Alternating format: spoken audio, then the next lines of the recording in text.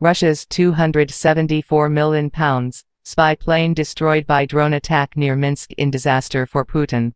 Putin's high-tech spy plane worth £274 million has allegedly been destroyed in a drone attack by a pro-Ukraine Belarus group near Minsk.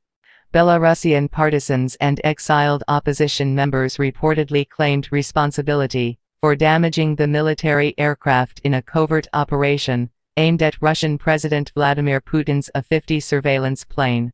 The attack was reportedly carried out by two operatives, who used drones, and had already left the country.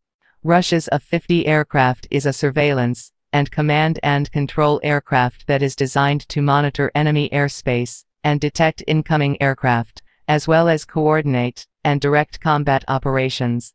The Belarusian anti-government organization, BYPOL, has claimed that two explosions have damaged the front and central parts of the AWACS Buriv A-50U aircraft, as well as the radar antenna at the Machalishki air base near Minsk.